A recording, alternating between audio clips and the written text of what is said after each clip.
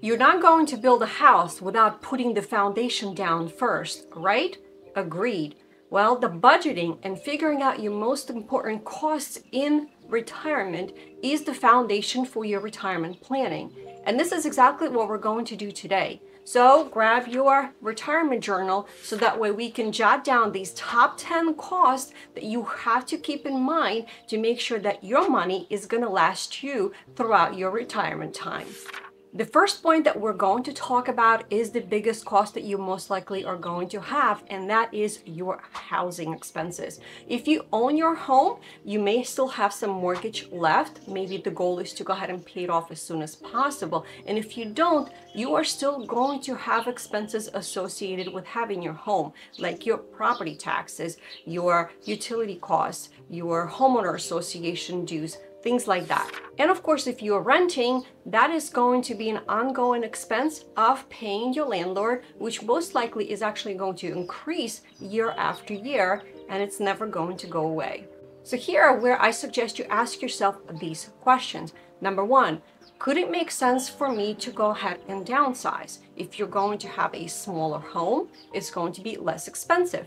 If you are thinking about your health in the next 5 to 10 to 15 years, maybe downsizing to a home that is just one floor is going to be less stressful and more manageable. Another option is thinking about relocating. There are other areas where the cost of living is less expensive, or some other consideration that I typically hear from my clients, such as maybe relocating closer to family, closer to friends, or heading to a milder climate, maybe where you're not tolerating the cold as best as you used to. And of course, all of you are going to have your own criteria when you're thinking about where you're going to retire. So jot those thoughts down and think about what are some of the pros and the cons when you're trying to figure out your housing situation and your housing expenses.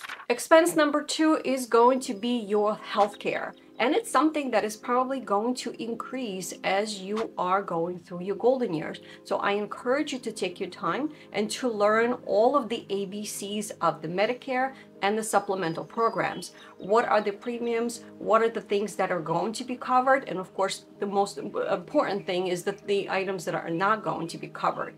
Is there potentially an opportunity to have additional supplemental insurance, maybe from your current employer? And is that insurance going to stay with you after you retire? And this is where I suggest to you that you may want to speak with a professional. There are professionals out there who specialize in Medicare as well as supplemental insurance.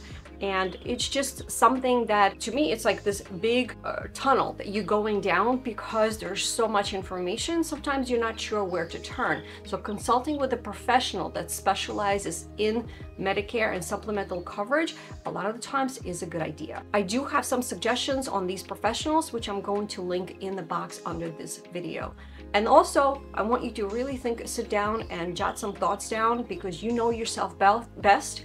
You know where your health is going to be and where it's heading. So yes, it's time to ask yourself some hard questions on some of the things and maybe preparing now, because what I can tell you for sure is that putting some things and systems in place now is going to be a lot easier than for you to do it down the road where your health may be deteriorated and you're going to need some help. Point number 3 has to do with your daily living.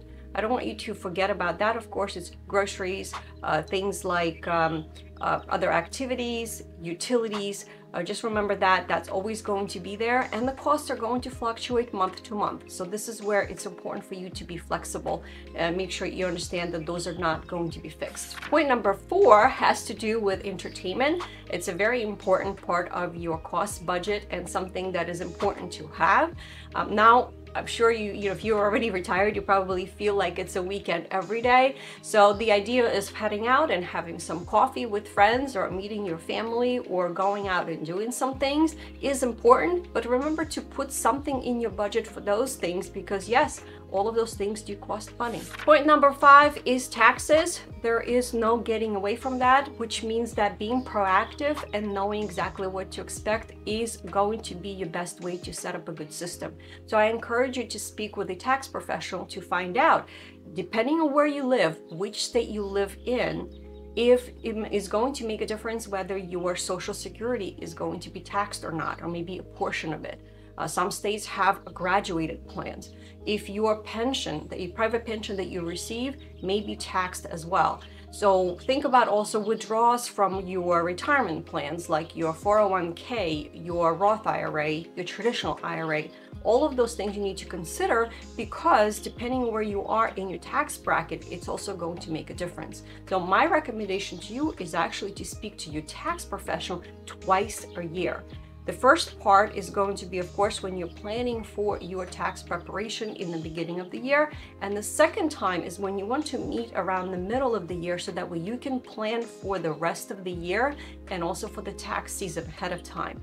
That planning is what's going to give you a peace of mind, knowing that you're prepared and you know exactly what to expect. Point number 6 is debt.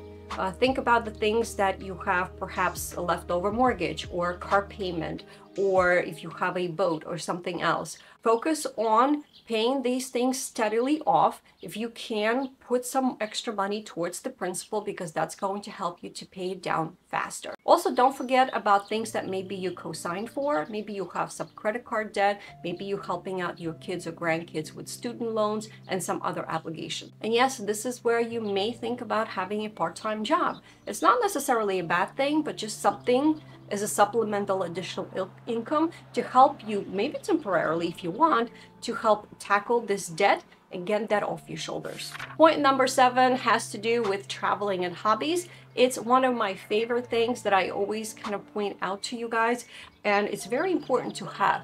Having something to do, having a passion, starting a business, or exploring your hobbies is very important in your retirement.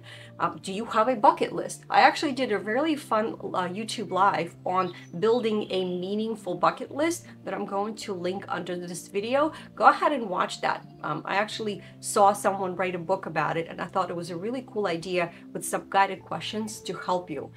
Think about your hobbies, think about the things that you may want to do, but also remember, with all of those things, yes, those things have financial consequences. It's going to take you money to travel and to purchase maybe supplies for the hobbies that you have, but think about the amazing time that you're going to have afterwards and the memories that you're going to build.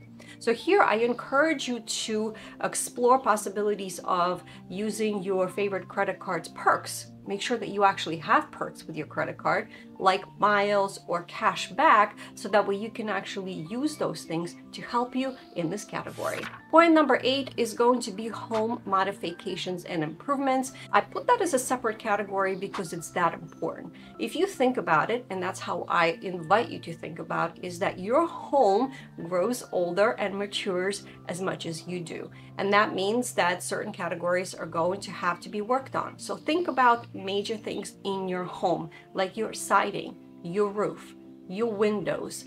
All of those things eventually are going to have to be replaced, and those costs are significant and they grow year after year, just like inflation does. So think about the things that maybe you have already done in your home and some of the things that you still have to do, because that absolutely has to be part of your budget.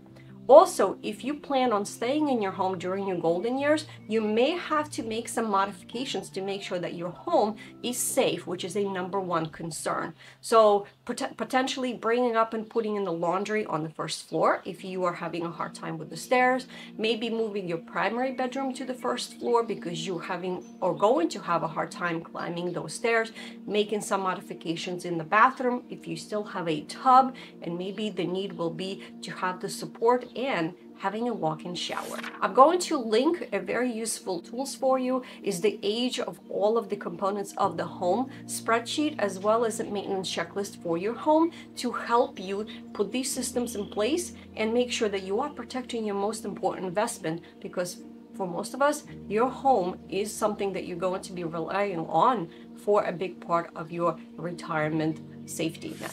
Point number 9 is supporting your loved ones, like maybe friends, but most of the time it's family. So think about maybe co-signing for student loans with your kids, helping your grandkids with graduation, or maybe their prom, or some of the other pursuits. And this is absolutely amazing thing that you can do, but I want you to stop and think for a second to make sure that you're not doing this at the detriment of not being able to retire or have enough retirement savings for you on golden years. One thought that I want you to keep in mind is the fact that your kids and grandkids could borrow money to buy a house or to get a car or maybe even to go on vacation, which I don't recommend. However, you yourself are not able to borrow the money to have a good and safe retirement. So just kind of food for thought, and also having great conversations with your family members to set up some boundaries and parameters is also very important to make sure that everybody is on the same page. Point number 10 is inflation.